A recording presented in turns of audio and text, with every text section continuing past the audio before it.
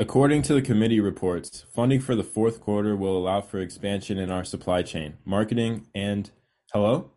Can you hear me? No, this cannot be happening. Our clients have strict deadlines and we have failed them. Hi, I'm in the middle of an extremely important presentation and I just lost internet connection. Is there anything that can be done?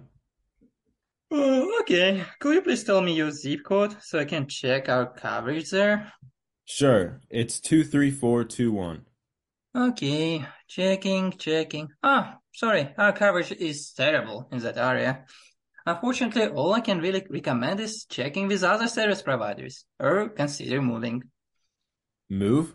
Are you serious? Yep. I have several zip codes that you could consider moving to that have far better coverage.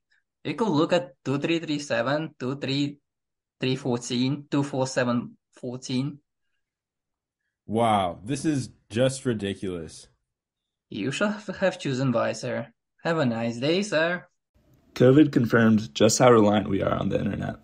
As of 2022, 26% of US employees work from home, and 40% of workers believe their productivity is improved while working remote. It seems as if this trend towards remote workspaces is likely to stick, and the US economy will only grow more reliant on the internet in the future.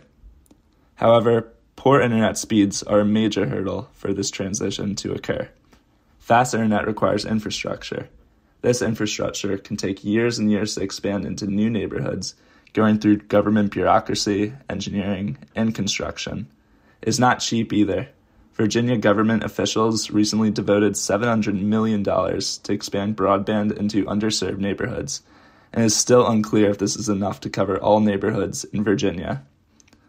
Deciding where to prioritize expanding broadband is critical for all this time and money to not go to waste. While there is data on current measurements of internet speeds, conditions are always changing. It would be very nice to be able to predict what the average internet speed would be given hypothetical parameters. And this is where our team steps in. We sought to create a model that estimates perfectly the internet speed in the given region. To do so, we started with a dataset from Broadband Now, which contains data such as geolocation, county, percent access to broadband internet, number of providers, and other internet-related stuff.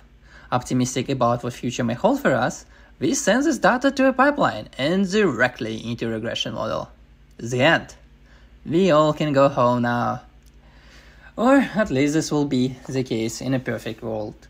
Unfortunately, in reality we live in, the dataset was in desperate need of cleaning. And the cleaning it got.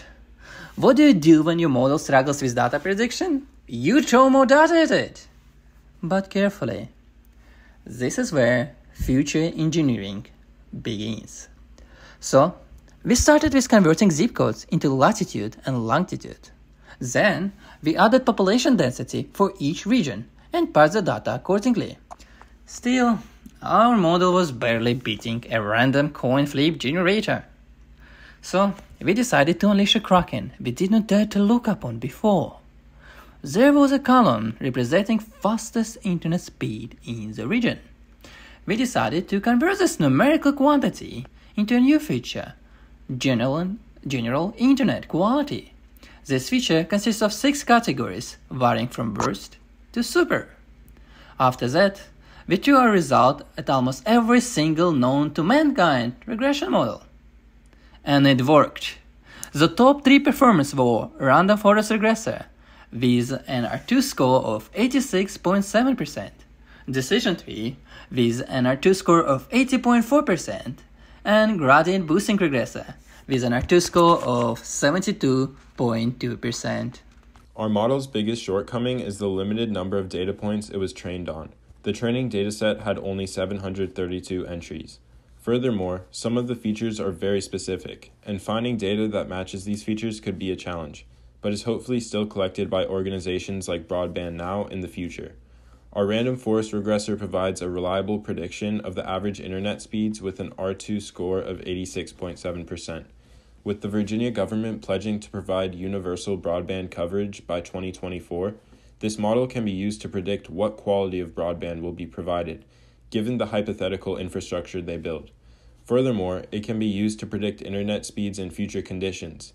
such as a different population or population density, with the current infrastructure. Both these applications will inform engineering leaders and policymakers on where